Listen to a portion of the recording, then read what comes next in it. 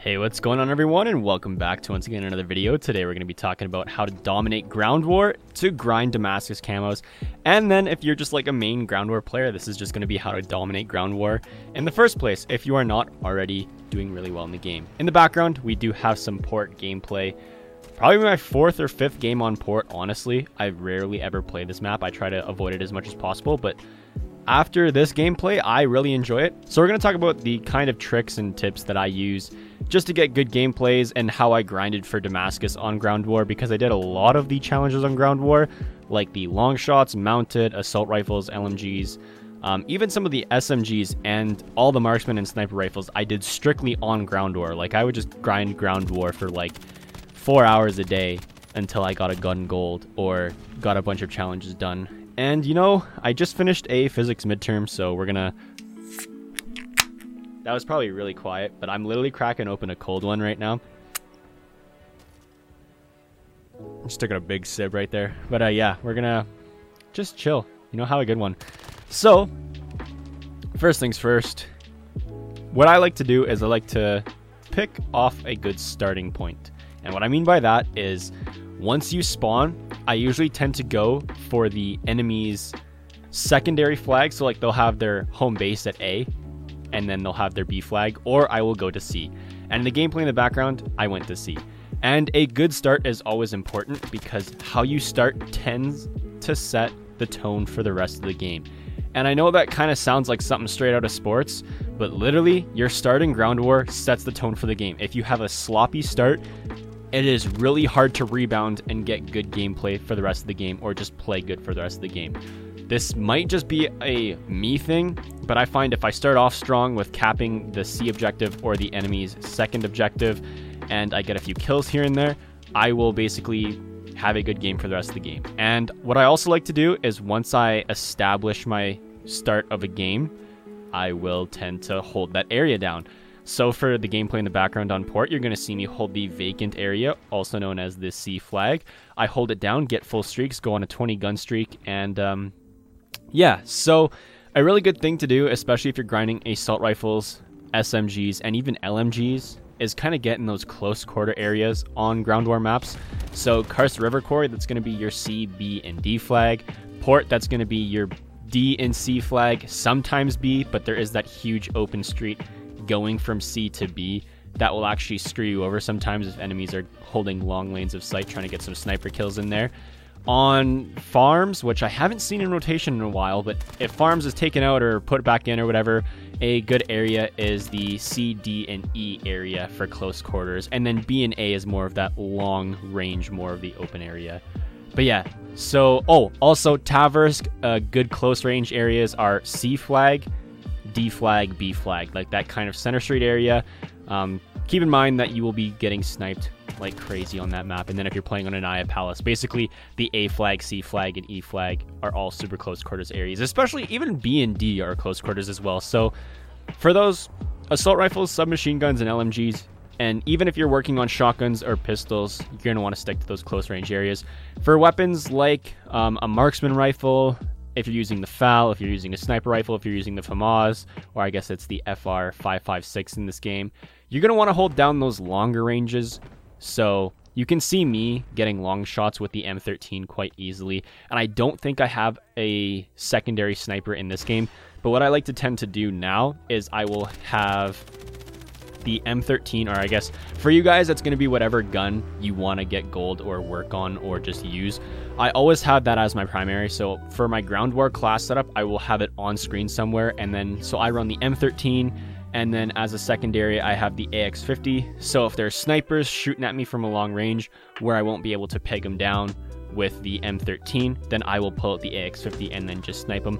And also on ground war, it is sometimes fun to just pull out the AX50 or just any sniper of your choice and then just use it to get those long range kills as well, because sometimes in those close range areas, so for me on C flag, there's going to be enemies on the roof of B quite a lot, and the roof of D, and even on the large cranes on port. So having that sniper is going to definitely benefit you there as well.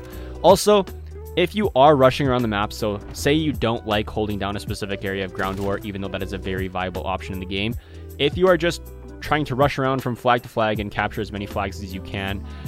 Keep in mind that if you rush carelessly, you will get killed by people just from different angles that you didn't even know they were at. That's just the nature of ground war. The big maps and big player counts cause for players to be in positions where you wouldn't expect them to be.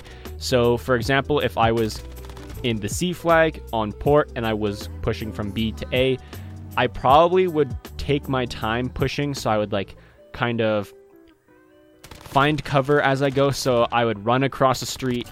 I would of course check both ways before I cross, and I know it kind of sounds like a meme, but I would genuinely check to see what enemies were watching the street or not like that. And if I think the coast is clear, I'll sprint across the street, grab some cover, check my 6 and my surroundings to see if any enemies are noticing me or not like that, and then I'll keep pushing. I'll kill a few enemies here and there, and then I'll make it to my objective. If I were to rush carelessly and then just go straight to A flag, chances are I'm going to get killed because teammates aren't necessarily going to help you in this game mode. If you are communicating, say you're in a party with your friends and your squad is just full of your friends, you can communicate that way and you can trust your teammates a little bit more. But if it's just playing with randoms, I tend to not trust my teammates. I only really use my teammates for spawn locations if I don't want to spawn on a flag, if they're in a good position.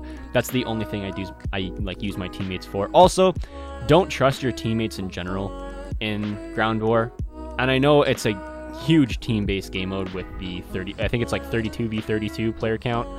But honestly, if you are a solo player like me, your best chance or best case scenario, you will have some teammates that will cover your back. But I never see any teammates go out of their way to make those kind of plays to capture a flag or do anything like that. So I tend to be a little bit selfish in those ways with ground war, and it does also help me sometimes. Also, getting your kill streaks is fun. So once you get your kill streaks up, if you just use them. So in the background, I'm using the AC-130 right now, and I'm just kind of picking off people here and there. And kill streaks are super fun in ground war, but while going for camos, I do recommend running things like the advanced UAV for your high kill streaks, and of course VTOL. So let's talk about kill streaks right now. If you want to do very good in ground war, and if you're getting streaks, the streaks I recommend using is the VTOL, because you can have that up in the air guarding an area that you're trying to hold down or get kills with. It'll kill those people that are trying to flank you, and it will also just help you get kills in general. So I'll have the VTOL as the first streak I unlock, and then I will have the support helo. So it's the AI controlled helicopter, so not the chopper gunner, which I'm using right now, but the AI controlled one. I will have that will cover my 6 as well and kind of protect me from those people on roofs and whatnot. And then for my third kill streak, I will have the advanced UAV. And then if I'm going for ribbon challenges or a specific daily challenge where it says call in 25 UAVs, then I'll switch and use UAVs in general. So kill streaks, pretty straightforward. Also, if you're just grinding for camos and you don't really care about kill streaks and you don't really need their support, if you're a good player or just don't care for trying to stay alive for as much as possible, you can use whatever you want as well. Also, one thing that I do want to mention, if you are trying to get camos done as soon as possibly, sometimes you will make careless mistakes where you will end up dying in a certain situation, which isn't necessarily a bad thing, because in this game I'm playing pretty conservative while still getting a lot of kills. But if you're a player that likes to rush around and try and like get camos done as fast as possible, I would be like running to D flag right now, or like B flag, trying to get camo challenges done, which is probably what a lot of people are trying to do, and you will die along the way. So if you're not worried about kill death ratio or getting your streaks for support or anything like that, it's super straightforward and easy just to rush flags. But just keep in mind that if you aren't necessarily a ground war player or aren't used to the spawns or anything like that, it's super easily to get overrun. And especially one thing I do want to mention, try to keep track of where enemies are going to be spawning. And I know this is kind of weird because there's enemies spawning regardless of where you think they're going to be somewhere else as well. If you are pushing an enemy's objective, expect the enemies to be spawning in areas around you, behind you, in front of you. If you are especially if you are one of the only people on your team pushing that objective. So say I'm pushing the E flag, which the enemy has right now. There's going to be enemies spawning all over E and all around E. And if I was there by myself, I would be trying to play as cautiously as possible so I don't get picked off super easily. Because once you get established in an enemy spawn point, it is super easy to just drop a bunch of kills. I will do this in Karst River Quarry and now Port and Anaya Palace. I will try to spawn trap as much as possible. Spawn trapping does go very well in Ground War once you get used to it, but while learning it, you will get punished by the enemy players that know these spawns and know where you're coming from. You will also have enemies that will spawn on squad mates. So for example, say you have one enemy on the hill of Karst River Quarry and you're trying to flank him because he killed you a couple times with a sniper and you want to get a revenge kill on him. If his squad mates are going to be spawning on him, you can kind of milk a couple of those squad spawn kills so they will spawn on that teammate of theirs. So while going for one guy, you might have two guys spawn out of thin air just because that's how the game works, I'm going to say. So you can get a couple easy kills that way. Also, grinding camos, it's super easy to just get long shots regardless of what weapon you're using, just because these maps are so big. I find it that I get long shots naturally a lot anyway, unless I'm pushing an enemy's objective or trying to capture a flag or something like that.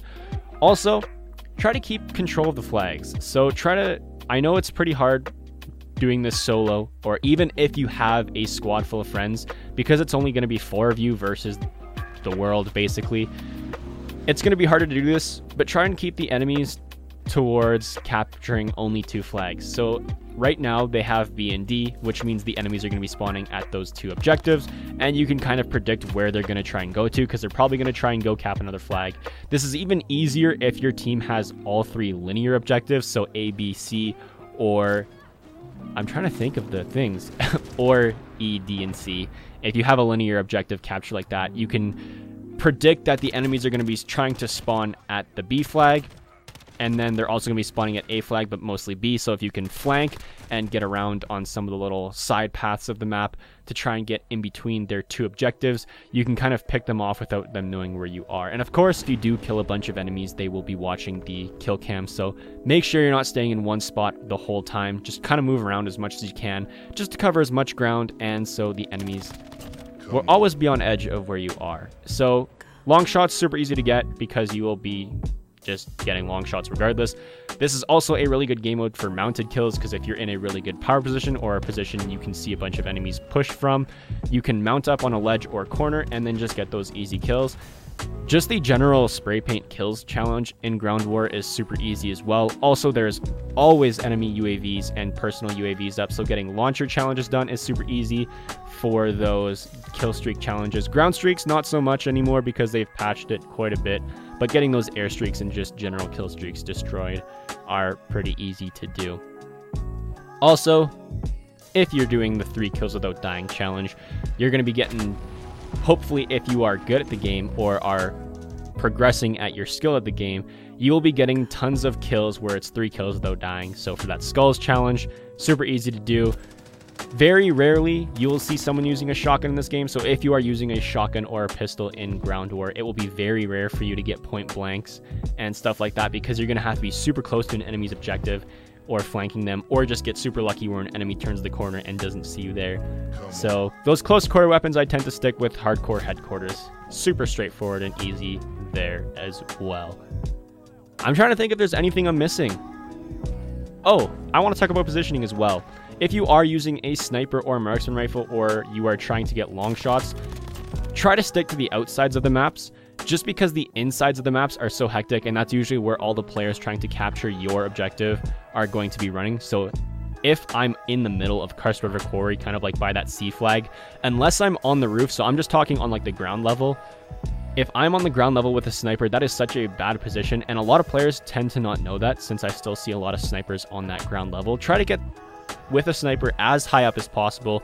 On Traverse District, this is super easy to do because there's just skyscrapers everywhere, but on a map like Port or Karst River Quarry or Anaya Palace, try and get up as high as you can, possibly on top of buildings if possible. Same thing with Farm, and then just stick to the outsides of the map. Think of it as a think of the mini map or like the full map as a donut, where you're just trying to stick to the outside and then avoid the inside. Because if you're on the outside, you will be aiming towards the inside of the map and getting those easy kills that way as well. So some pretty straightforward tips and tricks for you guys on ground war. If there is anything I missed and you want to share it with people that also watch this video, comment that down below. That would be much appreciated. Plus, as well as I might learn something also. Leave a like if you guys did enjoy. Dislike if you didn't. Keep in mind, though, you're a certified bruh in the bruh moment gang if you do leave a like. As always, I'm about to head out, and if there is one, I'll see you in the next one. Peace.